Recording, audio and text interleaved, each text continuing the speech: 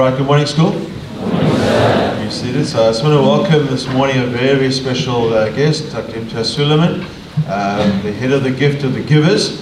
And I'm not going to take much more of his time because I want him to address you. He has two supporting staff members, one who's a parent of ours. Very proud to have him on the stage as well. I hope that you've read up a bit since I spoke to you on Monday about Gift of the Givers. Dr. Sooliman will talk a little bit about it, but we're chatting outside that he's going to really pick up on the projects that they're involved in around the world. 46 countries. If you hadn't picked that up, that's amazing. I was reading last night about that. And I think in my introduction this morning, I want to just remind us that we sit in a very privileged position to be spoken to by a man who's taken the bull by the horns, who has looked at so many different situations around the world and in our country and has done something about it. And that, I think, is the motivation this morning. And if you, at the end of this morning, in a sense, say, what happened, and wake up and say, I missed something, it's your loss. This morning, listen with your head, listen with your heart, and let's say that in 10 years' time, you look back to this morning and say, something motivated me to get out and work with an organization like this, or to start your own organization, or to just do something. Our country is in need, our world is in need, and here, we're going to talk about that light at the end of the tunnel. Here we have a source of the light at the end of the tunnel in so many ways. So let's give a warm welcome to Dr. Sooliman this morning. Really looking forward to the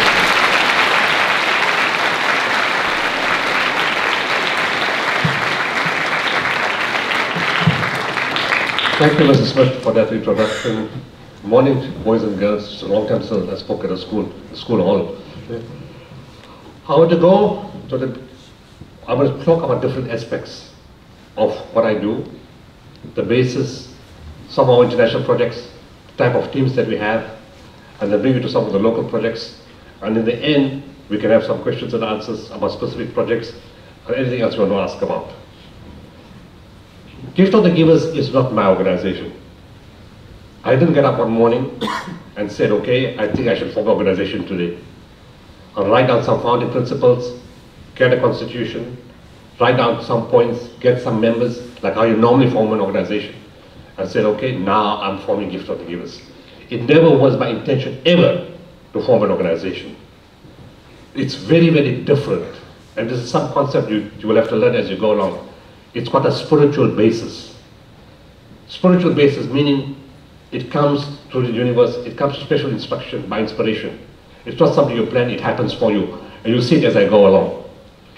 It starts off in 1985. I was doing internship in King Edward Hospital in Durban, and I wanted to study medicine. Well, I was studying medicine, but I mean internal medicine. I was already a doctor. I wanted to do internal medicine, to be a physician, to be a specialist.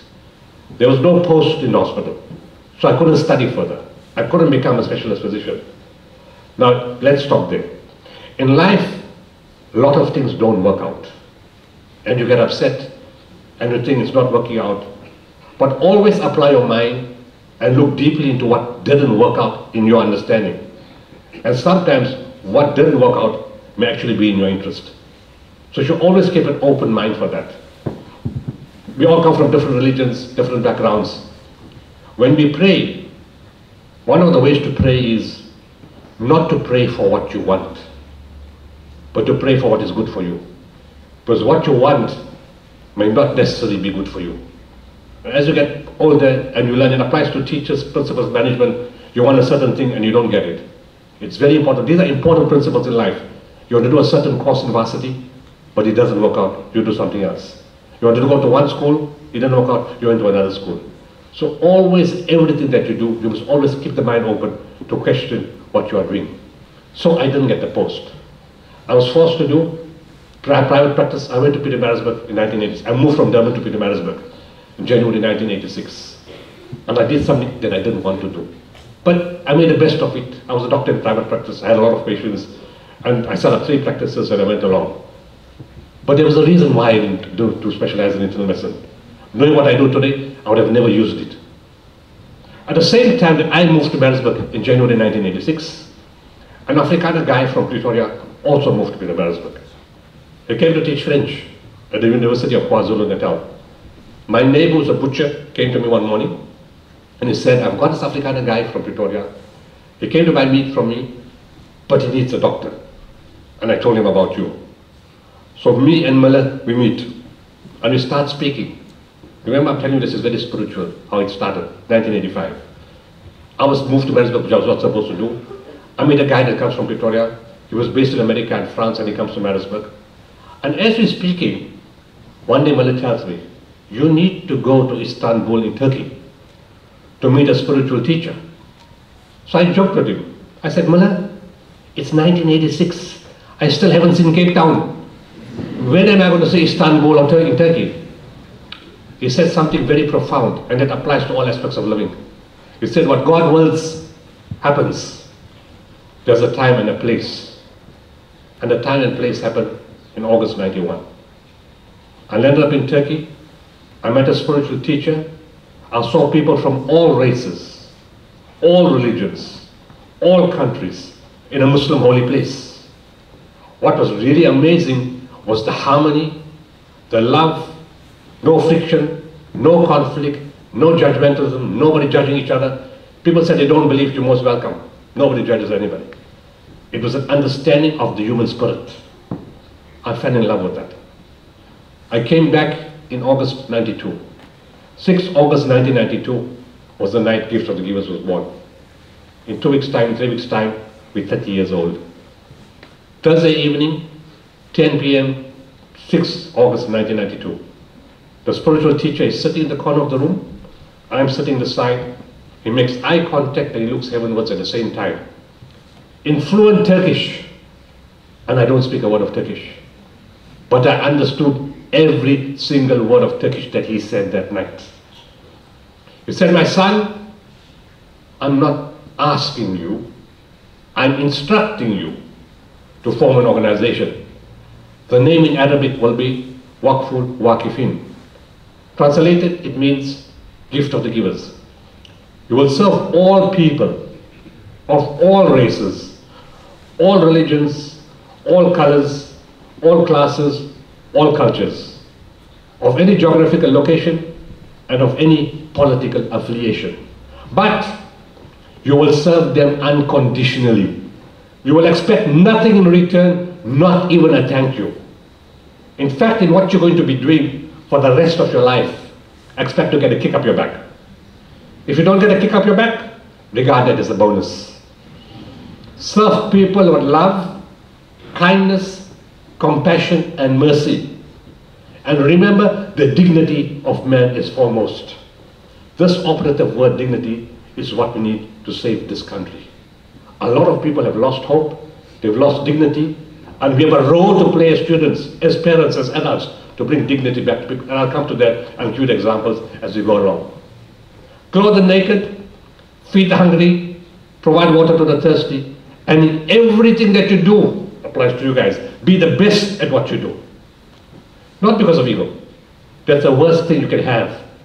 Not because of ego, because of human suffering, human emotion, human life, and human dignity. Never do anything because of ego. That thing destroys the world, destroys people. He went on to say, again, this is an instruction for you for the rest of your life. And then he gave the most powerful spiritual message. He said, my son, remember that whatever you do is done through you and not by you. That everything I've done in 30 years, I know very clearly it's not humanly possible. Things are done through you. I'll give you examples as you go along when I come to the projects. Everything is done by you. I told you, I don't speak a word of Turkish. And I understood every word that he said in Turkish. At some point I asked him, teacher, how is it that when you speak Turkish I understand, and when other people speak Turkish I don't understand? He said, my son, when the hearts connect and the souls connect, the words become understandable. So I said, now the matter of what am I supposed to do? You gave me all these instructions. I'm a doctor in private practice. I have 3 surgeries in a place called Pietermaritzburg in South Africa. What am I supposed to do? And when am I supposed to do it? After hours, weekends, public holidays, long weekends, School holidays, when do I do what I'm supposed to do? He told me one line, you will know. What kind of answer is that? You will know. For 30 years, I do know what to do, what not to do, how not to do. In fact, the moment I walked out of that place on the 6th of August, it came by inspiration, respond to the civil war in Bosnia. In the same month, I took in 32 containers of aid into a war zone in Bosnia. In November of the same year, we took in 8 containers of warm items in the war. And in February '93, we designed the world's first containerized mobile hospital. The world's first, a product of South African technology, a product of South African engineering, a product of Africa, and taken into Europe, into Bosnia. Now, how many of you believe in yourselves? How many of you believe in our country, in our skills, in our capability? The country has its problems, but it doesn't take away our talent, our skills, our capabilities. We need to believe in ourselves. That hospital was built in South Africa and taken to Bosnia. When CNN filmed the hospital, the CNN commentator said on the 1st of February 1994 that the South African mobile hospital is equivalent to any of the best hospitals in Europe. This is what our country and our skill and our personnel are capable of. We need to believe in ourselves. But what those 3 missions, August, November, February '93, Bosnia, the message came clear to me. I now understood what we had to do. Gift of the Givers, in essence, was going to be a disaster response agency. We are the largest disaster response agency of African origin on the African continent. And as time went on, we added to the growth of the organization. We put on several projects: wheelchairs, food parcels, feeding schemes, counseling, water products, a whole lot of things. But we never had medical teams. This is where we need skills. In 2004, for the first time with the tsunami, we took medical teams, a primary healthcare team, into Somalia, on the northeast of Somalia, in a place called Afun. 8 months later, we took a primary healthcare team again to a place called Niger. And this is a very interesting story to understand how fortunate we are. We got to a country where thousands of children were dying daily because of famine and what was left of the crops, the locusts destroyed. When the medical teams went in and we made an announcement, there's a team here from South Africa, hundreds of patients came. But there was something unique about the makeup of the patients. There were no adult males, no teenagers, no children over the age of 5, and no mother who brought a baby asked for medical treatment. I couldn't understand that. And secondly, when we realized there's so many patients here, how are you going to see all those children? And you only a limited amount of doctors. So I went into the queues, and we call triage. When you're in disasters, you've got to think on your feet, you've got to be very practical, and you've got to be very effective. So I walked through the crowds, I looked at the baby, I tell the mother, because we couldn't speak the language. So I point to the child, we tell the mother, and we said, the mother understood immediately.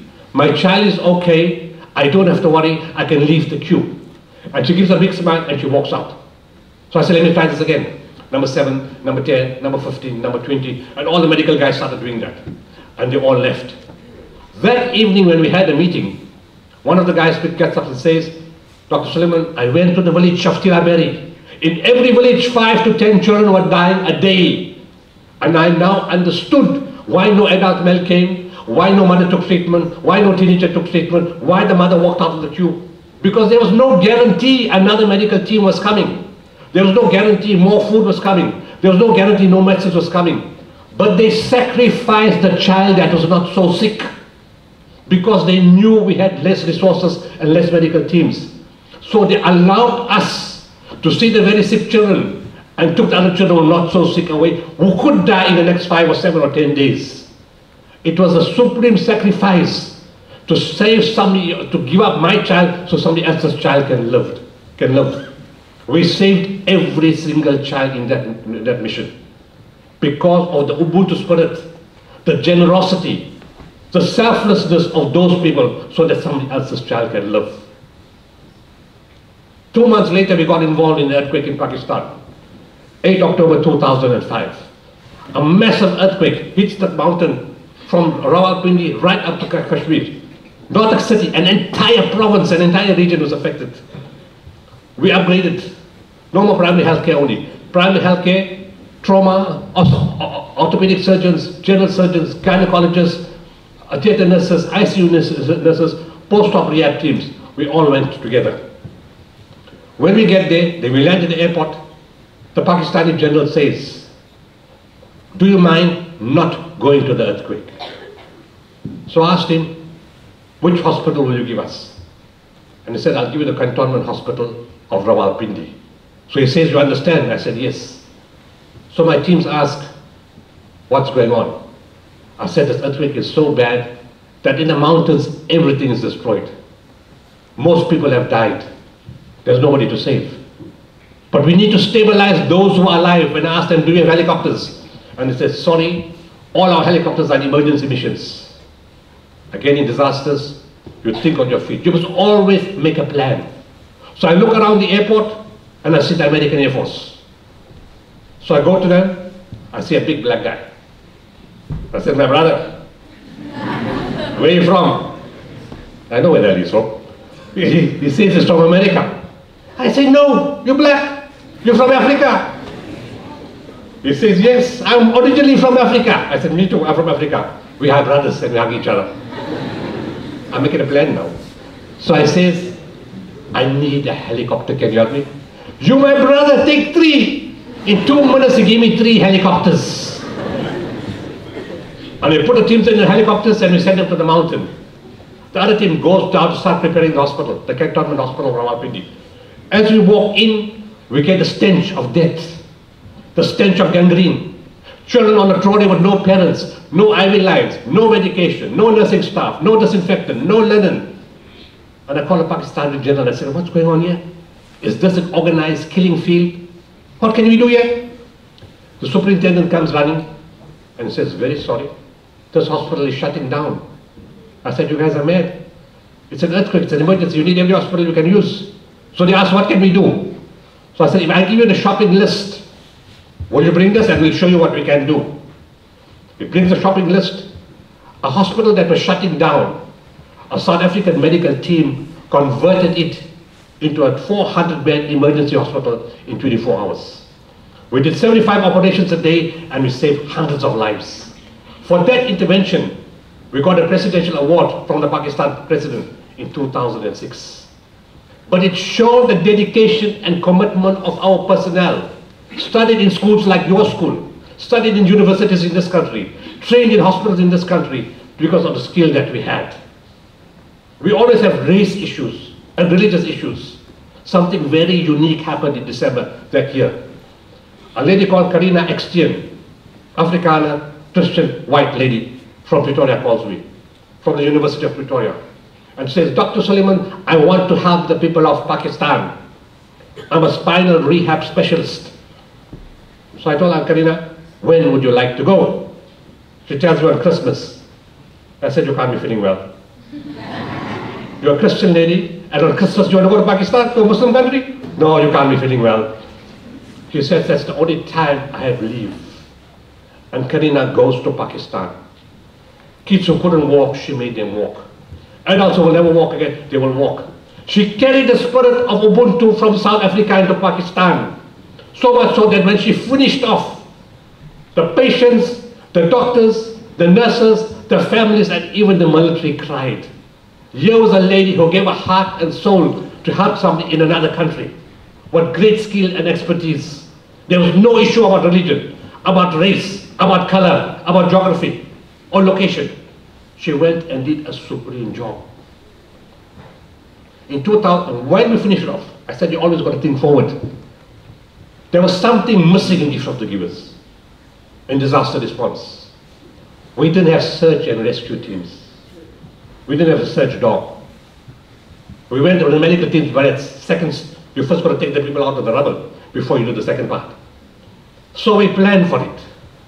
2010, 12 January, the earthquake hit Haiti, Port-au-Prince. It's a massive earthquake.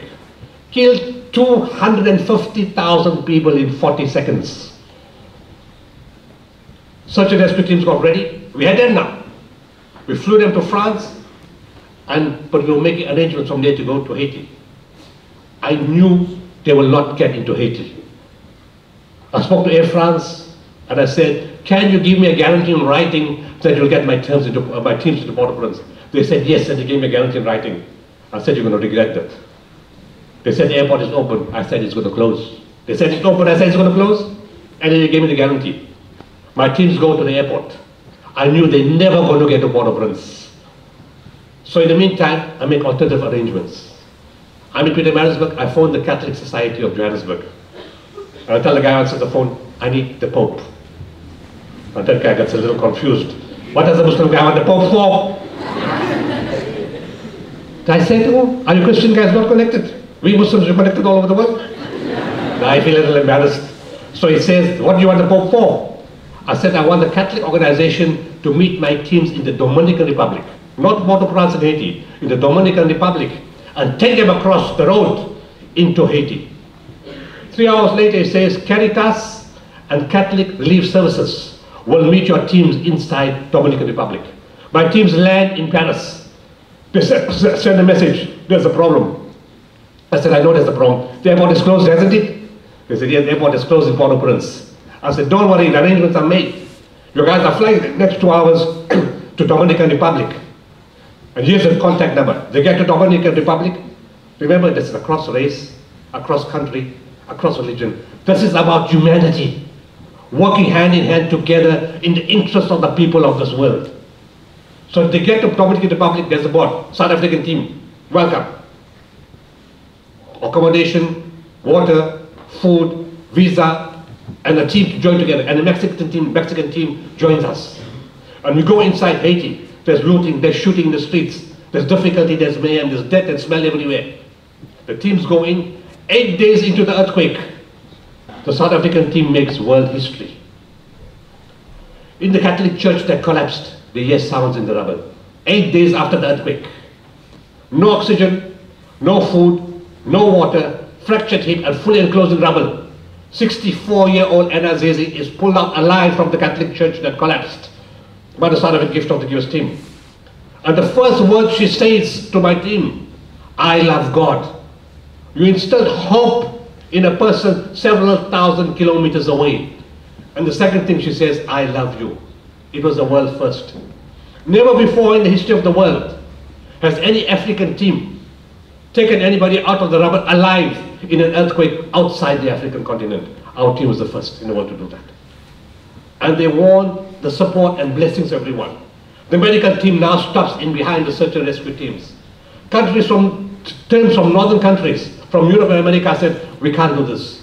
Everything is destroyed. The South African team stepped forward and they said, we can do this. So the orthopedic surgeon asked for a drill to do orthopedic surgery. And they gave him a Black & Decker that you use for carpentry. The doctor stepped forward and he said, we can use it. Die boer maak 'n plan. And they went inside and the patients who came and all the people from the northern countries said, if you want healing and you want help and you want assistance, then go to the dream team. And the dream team is from South Africa. Trained in schools like yours, trained in universities like ours, trained in our country like ours. There's a great future in this country. There's great skills. We just need to believe in the system. 2011, and this is the last international story I'll give you. We went into Somalia. Your school collected money for Somalia in 2011. You guys are probably not here that, right? In 2011, kids walked 400 kilometers in search of water and in food. And in the process, while they were walking, they got tired. Or the mother got tired, or the father got tired, and they left them on the way. The children had to leave their brothers and sisters and walk on. If they stayed, they all died. They had to make a very difficult decision. So some who could manage walked and carried on, and others left behind. So when they got to our camp, our hospital facility in Mogadishu, we asked them, how many were you? All my brothers left behind, my sisters left behind, my brothers left behind. What happened to them? They probably died. They had to make that kind of sacrifice to go forward. We don't understand what suffering is all about. We don't understand what hardship is all about. we need to learn to be grateful, to appreciate what we have, what our parents are doing for us, what our teachers are doing for us, what families are doing for us. People are in great, great difficulty. Let's fast forward to 2017. We got involved in the fire in Naizna. We sent in 2 ladies who were project managers. Together with the people of the city, we delivered 20,000 food parcels, blankets, hygiene packs, sanitary pads, and diapers. Whilst doing that, we sent in firefighters.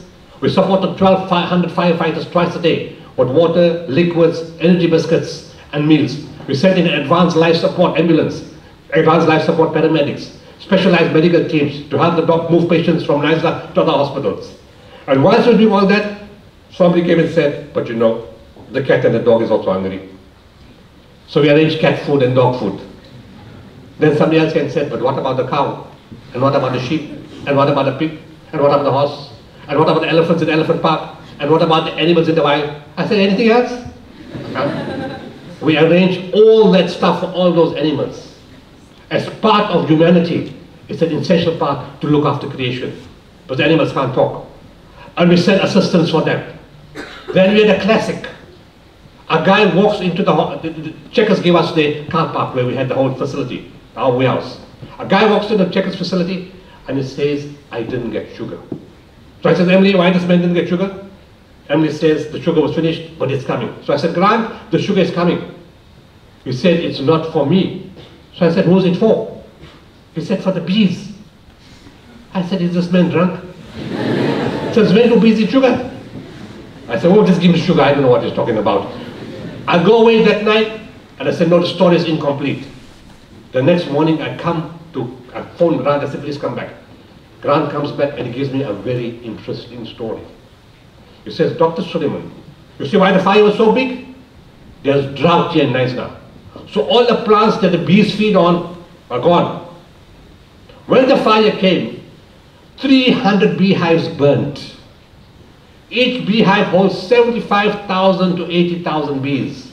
We lost 22 million bees. We said that Cape bee, honeybee, is the most versatile bee in the world. It can take any difficulty, any infection, it's very resilient. But the fire destroyed it. That bee is haploid and diploid, meaning that if the queen bee dies, it can make a new queen bee. So I said, how does the sugar, what is the explanation about the sugar?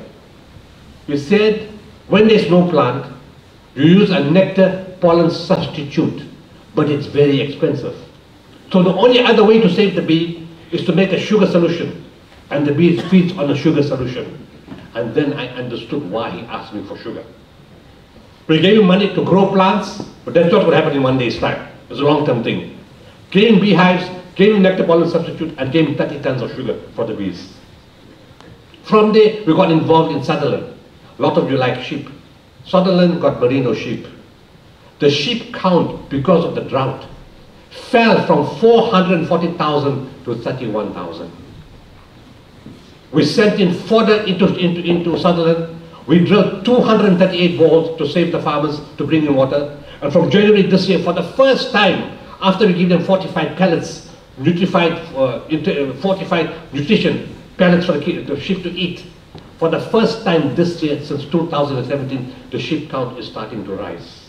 In 2018, we got involved in your city for day zero. We drilled boreholes, brought in 300 containers of bottled water on ship and on road to Cape Town. In 2019, the drought hit Eastern Cape in a big way. It was there before, but it was more pronounced. Makanda, you know, is Grahamstown. The university was in trouble, the bed and breakfast was in trouble, the town was in trouble. We drilled 15 boreholes, put in water tankers, and we're still busy. And 2020 came the great challenge, when COVID came. We got involved in 210 hospitals in the country, supporting medical staff, putting in PPEs, upgrading hospitals, putting oxygen facilities, putting COVID dedicated facilities, putting beds, mattresses, blankets, linen, curtains, boreholes in schools, in hospitals, scrubs to help upgrade the system in the hospital systems, because people were dying in the car parks, they were dying in their cars, they were dying in the casualty, they were dying in the beds, they were dying at home, they were dying in the ambulances. They needed oxygen. We put in thousands of oxygen machines to help save, and kids, adults, everybody was affected. 2021, we had a civil unrest in Durban. Kids went to loot the shops. They were not violent. They were not aggressive. They were children who had no shoes. I'm not condoning looting, but it is an indication to us the difficulty that children have and people have. In a place called Pedi, in June 2020, when our teams went to give a food parcel to a mother, the mother said, talk to They said, talk to my children, my 3 children.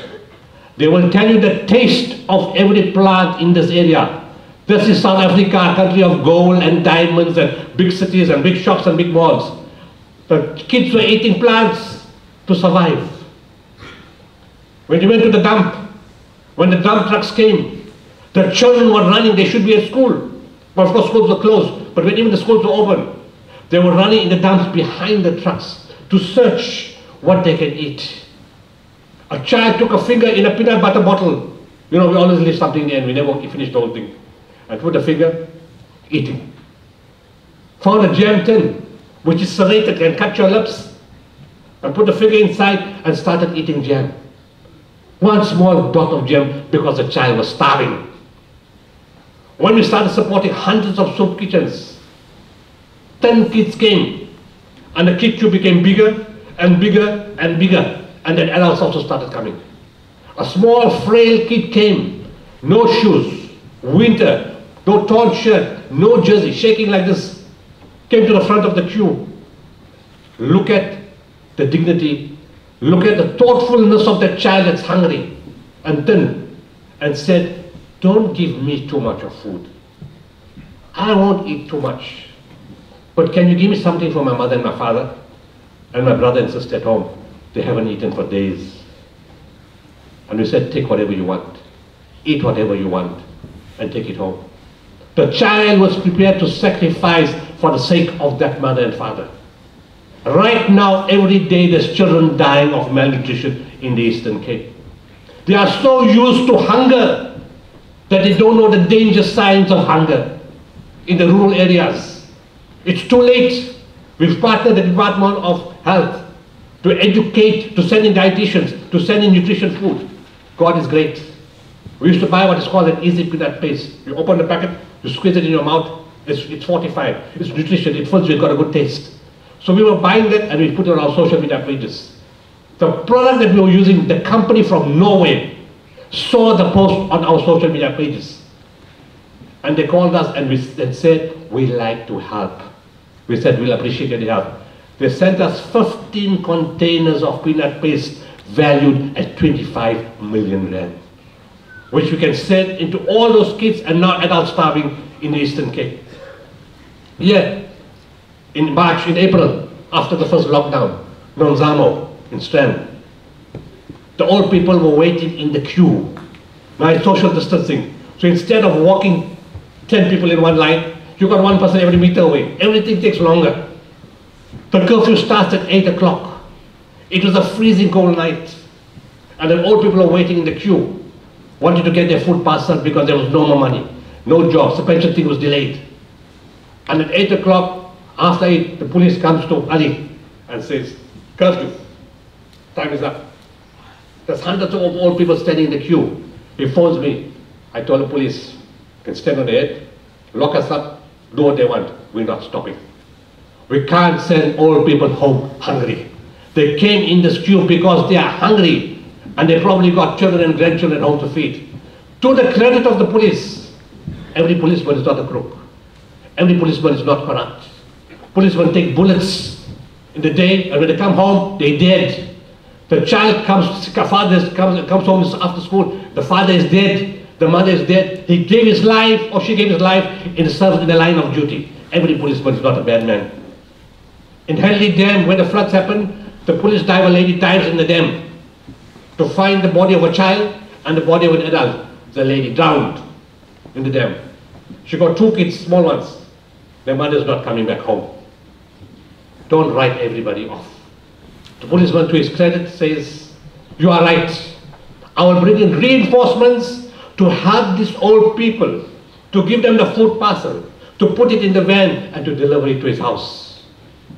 The last old lady gets a food parcel at 12:30 at night, in the freezing cold.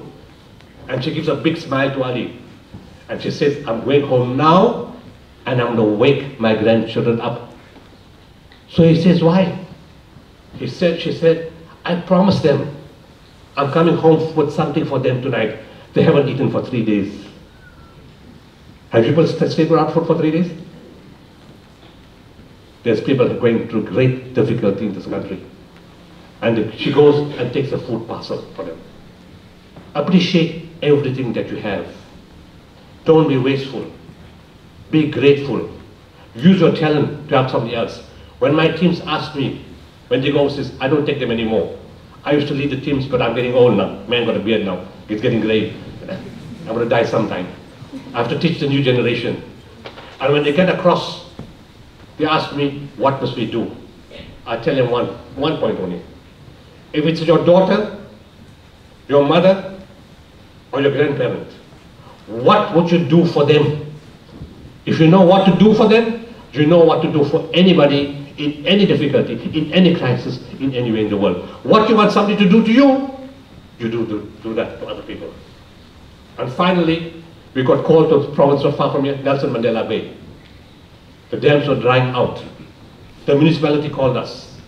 We went in, and in 15 minutes we made a program, how to save the city.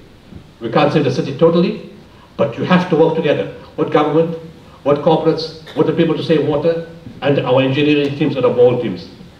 In 1 month, we've drilled 13 boreholes, opened up another 7, brought in water tankers, getting water from a desalination plant, putting up JoJo tanks everywhere, and right now, as we stand, we've added 7 million liters of water a day to the city. But the success of the intervention is dependent on people saving water. Cape Town is a fantastic example of how citizens were disciplined. All of you stood to your 50 liters a day. All of you had your 1 minute and 2 minute showers.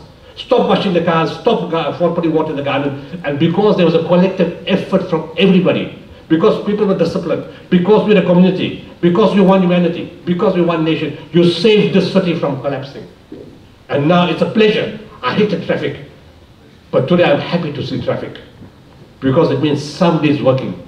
It means somebody's got jobs. It means the economy is turning around. You can see the tourists coming back. If you got the means, give the car guard a little more. If you go to the shop and you buy something from the restaurant, give the waiter a little more. Wherever you can give something and you got the means, give a little more. Because these people got a child like you to feed. They're going to buy stationery for a child like you.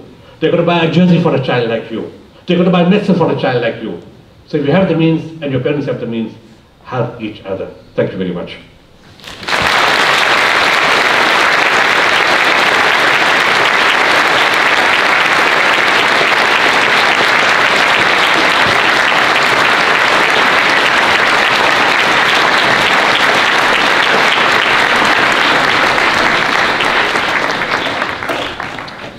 Right, thank you, Dr. Sooliman. We are now going to enter into a time of questions and answers. So we have a few roving mics.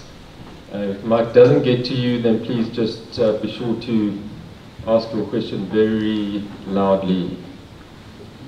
All right, don't be shy.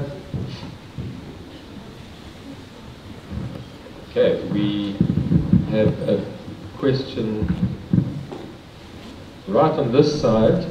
So perhaps ask your question anyway. It's going to take a while. Let's start with this one without the mic, and then we'll go to that one with the mic. What was the name of the spiritual leader you met in Istanbul? You listening very carefully. His name was Muhammad Safi Effendi, Turkish name. Yes, right, next one. Oh, please. As somebody who's been involved in hostage cases such as the Yolanda Korki case, how do you go about when you find out that, for example, a South African citizen has been kidnapped by a terrorist group? How do you go about starting negotiations and making contact with them to save somebody like that? You guys are reading a lot of stuff. The teacher said, you will know. We've got no experience in hostage negotiations. Yolanda Korki was taken in 2012, May 27th. sorry, 2013. That's what is wrong. Yeah. I just come back from Syria in April 2013. My project manager from Yemen, I brought him to Syria because he's an Arab. He's a journalist and he speaks the language. He gets back from Syria and he tells me on that date there's a South African taken hostage, a South African couple taken hostage inside Yemen. And he tells me, what do we do? So I said, our motto says best among people are those who benefit mankind. So I said this fits in that category. The government is not going to negotiate. The government said they don't talk to terrorists. So if nobody's going to do anything, they're going to stay there for the rest of their lives. So I said, let's start. We had an advantage in Yemen because I have an office there. And because I have an office there, we were doing aid into the country. So we had leverage. The president knew us, the military knew us, the police knew us, the public knew us, the tribal leaders knew us, the media knew us. So what we did, I started increasing the amount of aid. It's one of the poorest countries in the world. Starting aid, and we started distributing aid all over. But every time Anas Al-Hamati, every time he gave the aid out, he made a media announcement. You know, there's somebody in this country that is, we don't know who took them. Was it Al-Qaeda? Was it a grudge? Was just some small-time kidnappers? There's different categories. So we said, let's assume the worst-case scenario and say it's Al-Qaeda. We have to prepare for the worst situation. So he made an announcement, somebody has taken across two South Africans. Please call me, and he puts his number in the media every day. May up till December, nothing happened. 6 January 2014, he gets a call. Are you the guy that's in the media every time telling us there's 2 South Africans taken hostage? We have him. Come tomorrow to Aden, 10 a.m., come alone. So he comes to Aden, the next day, 10 o'clock in the morning, waits a while in the car, and then he gets called to come to a certain place. The moment he walks, remember, he doesn't know who they are. We don't know who took the people. The moment they walk in, his welcome message was, we are Al-Qaeda, and you know what we're capable of. But we had a plan. He took all the pictures of everything that we did. You're talking to terrorists, and you're showing them feeding schemes, hospital, water, because we had nothing to negotiate with, and I was not going to pay any ransom. So he sits down there, and they allowed him to communicate with me whilst he was talking to them. And he said, I said, watch the body moves, watch the face, watch the emotions. He said, look, it sounds friendly at the moment. Okay, what do you want? We want this, you got a man and a woman. He wants the woman, she's a mother, she's got children, she needs to go home. They said, okay, you can have $3 million. So we said, we don't pay ransom. Showed him the pictures, we said, we've done more than $3 million worth of work in this country. This has benefited your family, and your children, and your grandfather. So they just look at him like that. They said, okay, we have to talk to the elders. We'll get back to you. Come back tomorrow. Come back tomorrow, nobody meets him. He sits in the car the whole day. Come back Thursday. Give us $10,000. I said, no, not even $1. Phone back a little later. Maybe we'll give you free, maybe we won't give you free. Maybe we'll release her, maybe we won't release her. Maybe we'll ask for money, maybe we won't ask for money. So he never sure what they're talking about. Suddenly they tend to come 10 o'clock at night on a Thursday, they blindfold him, 8 guys with guns put him in a car, and they go into the middle of the desert. And just before 12 o'clock, he sends me a message. He says, they're releasing Yolandi. I said, but Yolandi doesn't know who you are. How's she going to know how safe she is? Because what happens, quite often, a terror group takes you and sells you to somebody else. And they put a markup. And then that person sells you to somebody else and they put a markup. So you never know where you're going. So I said, I need to talk to Yolandi. She doesn't know me either. But I can talk as a South African accent, she'll hear me, my voice. So he tells them, I need to talk to Yolandi. They agreed. At 10 to 12, 6, 7, 8, 9, on January 10th, I get a call. And the man just says, pardon, and he gives Yolandi the phone. And she asked me in Afrikaans, VSD. So I told her, I'm Dr. Sooliman. Waar my kinders? I said, in Free State. When they took the mother and the father, the children were at home. So up till that date, she didn't know whether her children were taken captive or not. So I told her, no, your children are safe. They were in the house, the government took them, they put them in a flat, and these are your family members in Bloemfontein. They kept the calm. They get to the point, they released Yolandi, but they took her without Pierre. She was heartbroken. Does she come home? Does she stay to work for Pierre? They passed Yolandi on to Anas. And they tell him, and they tell her, you have 8 days, $3 million, otherwise we give you Pierre's head in a box. It's a long story, but this is the beginning. On the 6th of December 2014, we secured Pierre's release. No money. He was coming home. I used all the tribal leaders to put pressure on Al-Qaeda, to say that you're crossing our territory, you can't cross our territory if you don't release Pierre Koki. They agreed. That same morning, the American naval forces went in. And in the shootout, both Pierre Koki and Luke Summers, the American hostage, both died. He was coming home that day. We had secured his hostage. We would have to get Stephen McGowan out. We would have to get the guy from Sweden, his name will come back to me, Swedish hostage out. I mean, we were involved in some hostage situations in Somalia also. Thank you.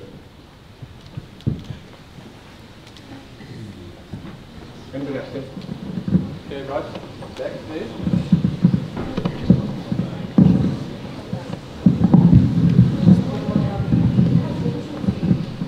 If you were elected the president of South Africa, what would you do in your first 100 days? I'll fire up the civil service. Starting with ESCOM, Home Affairs, and discuss.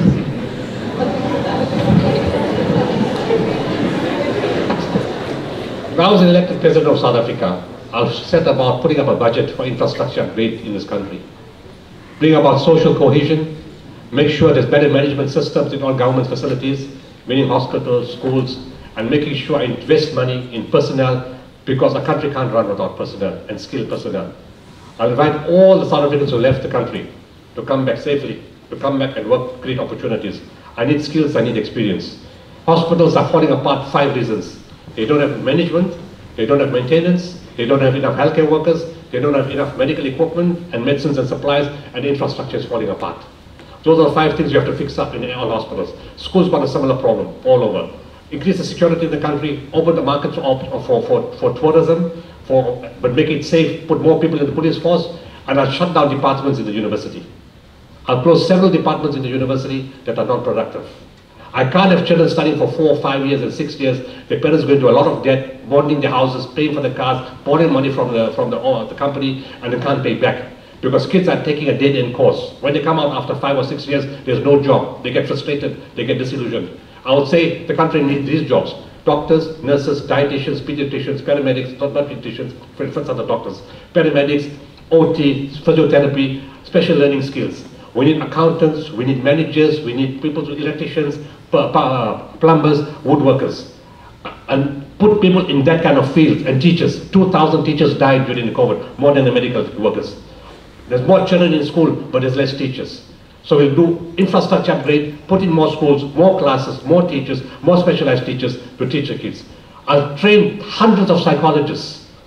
Universities have a policy, most of them take 21 psychologists, 21 students to do masters in psychology, 7 educational, 7 counseling, and 7 clinical psychologists. You can't have 7 clinical psychologists or counseling psychologists when the entire country is suffering from some kind of mental disorder, from COVID, from loss of loved ones, the police, the healthcare workers, the teachers, the kids, the parents who have lost children and children who have lost parents. We need to train psychologists. We need socially impacting jobs.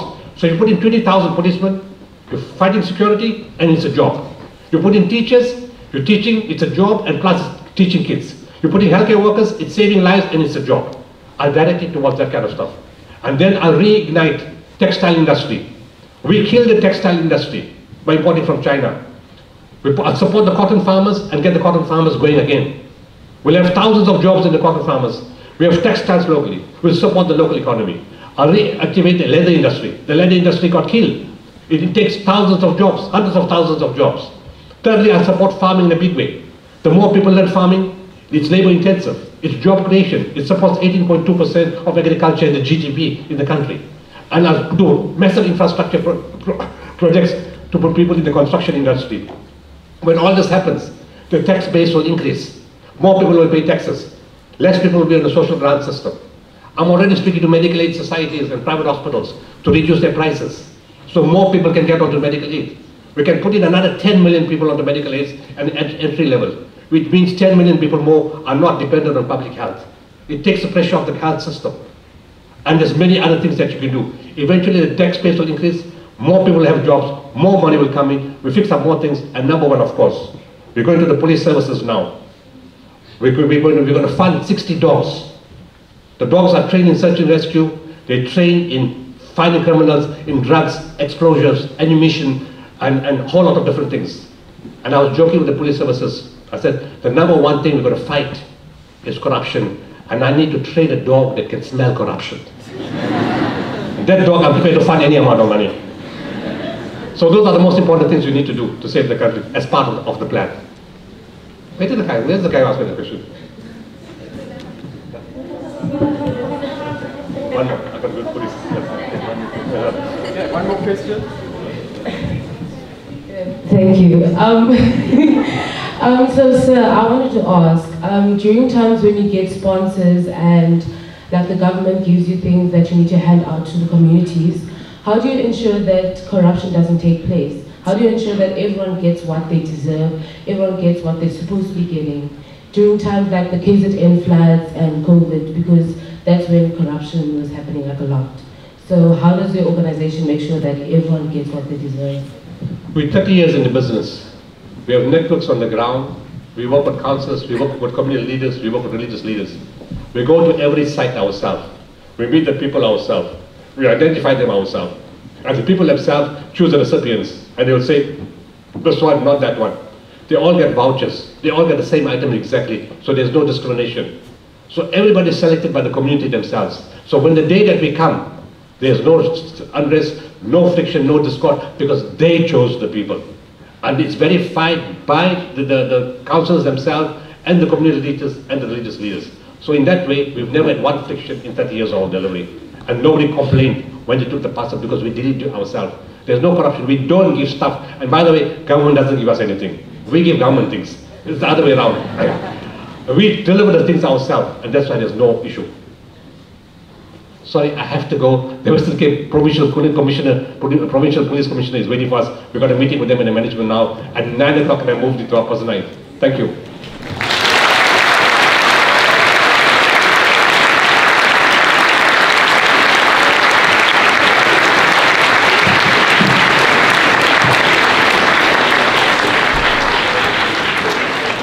On behalf of Westwood, I would really just like to thank you, Dr. Sooliman. I think you are truly an inspiration to all of us. And not just thanking you for taking time out of your day to be here, but also all your humanitarian work across the world. And I think I can also speak from the pupils that I think you've shown us that we can really serve unconditionally with what we have and do what we can with that. You really are. Thank you.